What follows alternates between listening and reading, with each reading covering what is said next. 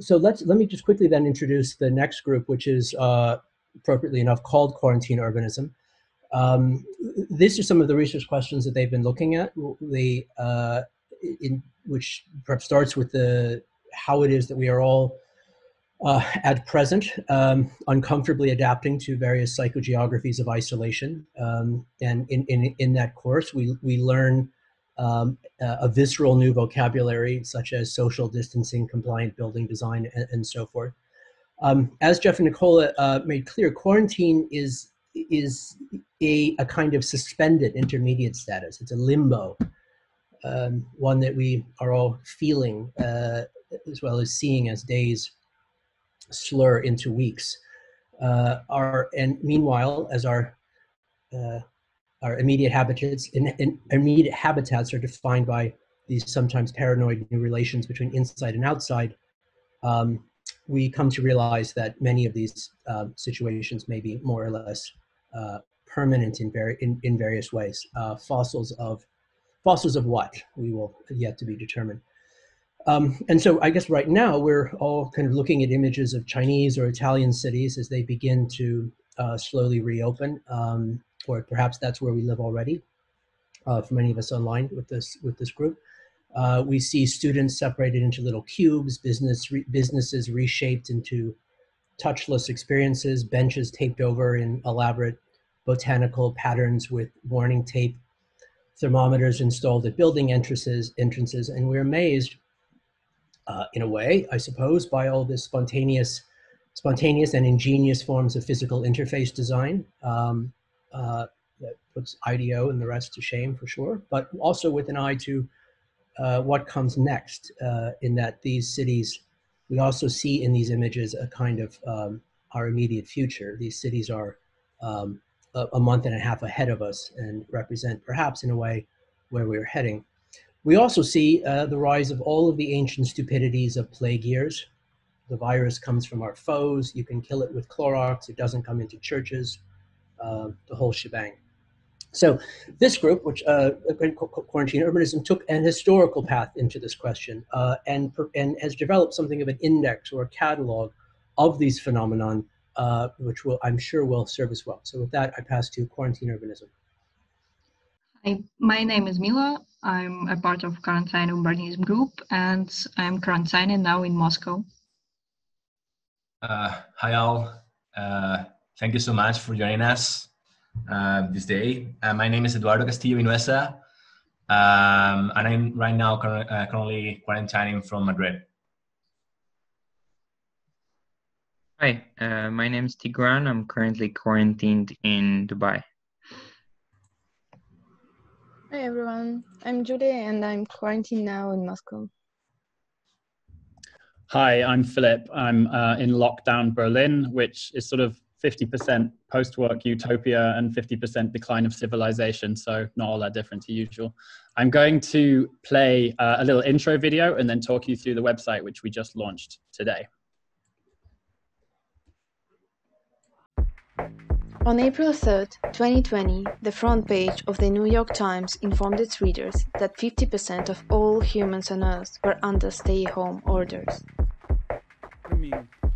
3 weeks earlier, on March 11th, when the WHO confirmed that COVID-19 had become a pandemic, COVID-19 can be characterized as a pandemic. The ability of cities worldwide to respond to the accelerating health emergency was placed under review. Apartments, hotel rooms, cruise liners, and even parking lots became makeshift quarantine facilities, as the city's ability to provide basic services, from heat to information, was sublimated to the task of containing a microscopic parasite. We'll do a quarantine national emergency. Going for a walk is no longer allowed. Объявляю следующую неделю нерабочей. Quarantining. Quarantine.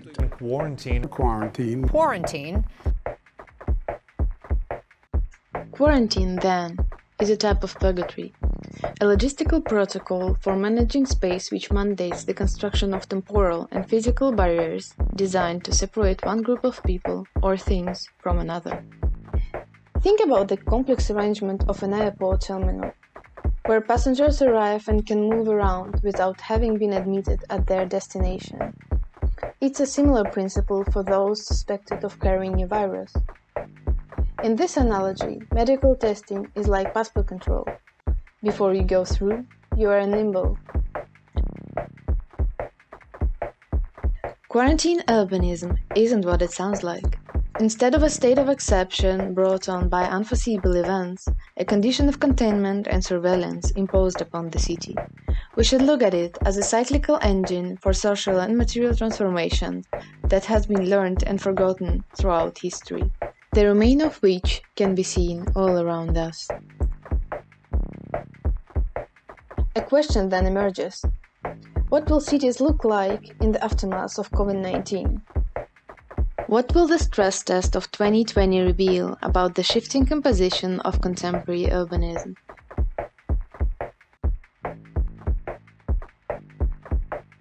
Quarantinology is a new discipline for the pandemic age.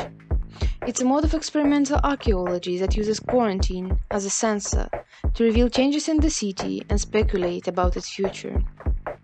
In a catalog of hyperfunctional logistics available on mobile, desktop, or PDF download, it asks how dual-used and mixed typologies could produce a future in which we no longer need to place homeless people in empty parking spaces or build intensive care hospitals from scratch.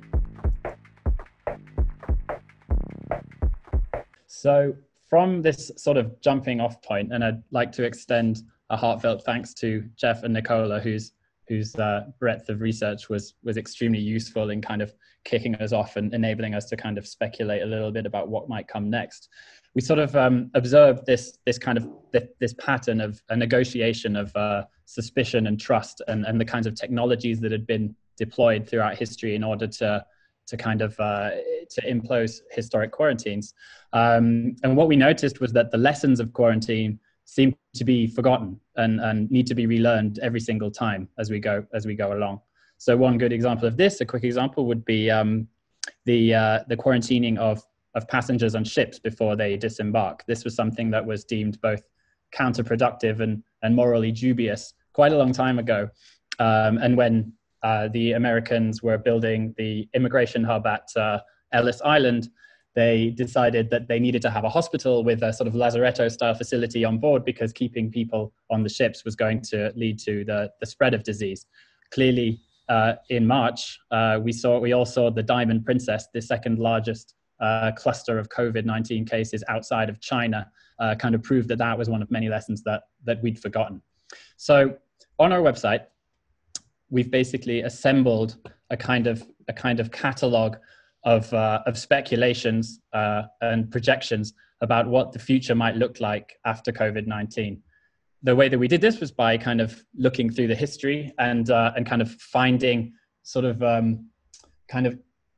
trends within urbanism and that are sort of revealed by the arrival of quarantine, and then kind of intensifying them, sometimes to quite utopian ends, sometimes to quite dystopian ends, sometimes to quite impractical ends, and sometimes to rather inevitable ends. So the kinds of issues we're looking at here might involve the use of public space, how that's going to be transformed, the place of labor within the home, outside of the home, the kind of future of real estate in the age of pandemics, the kind of disease-proof industrial design that might occur. And I saw someone in the chat mentioning windows that can be used, say, from a gas station or from, a restaurant selling food. These kind of folk industrial design experiments that are going on in real time. We kind of wanted to see how we could push these things and take them forward. So, as an example,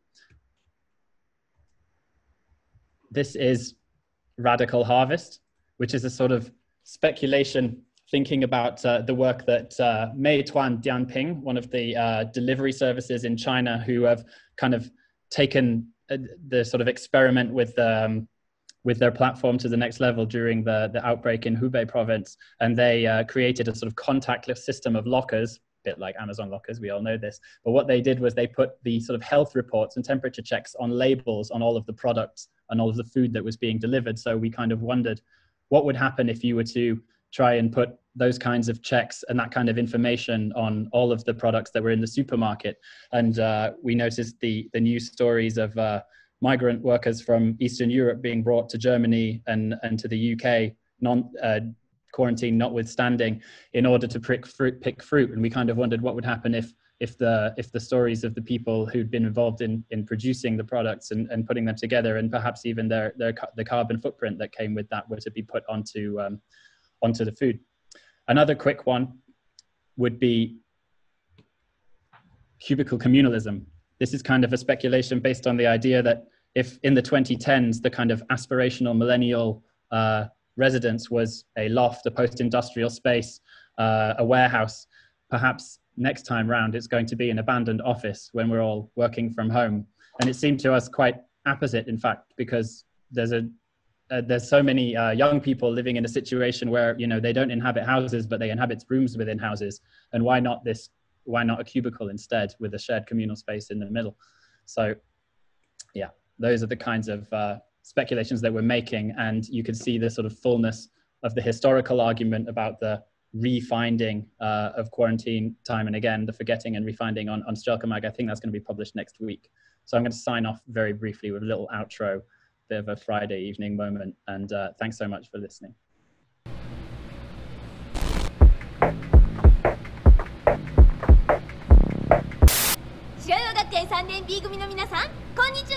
以后呢，那么它会进入一个人工。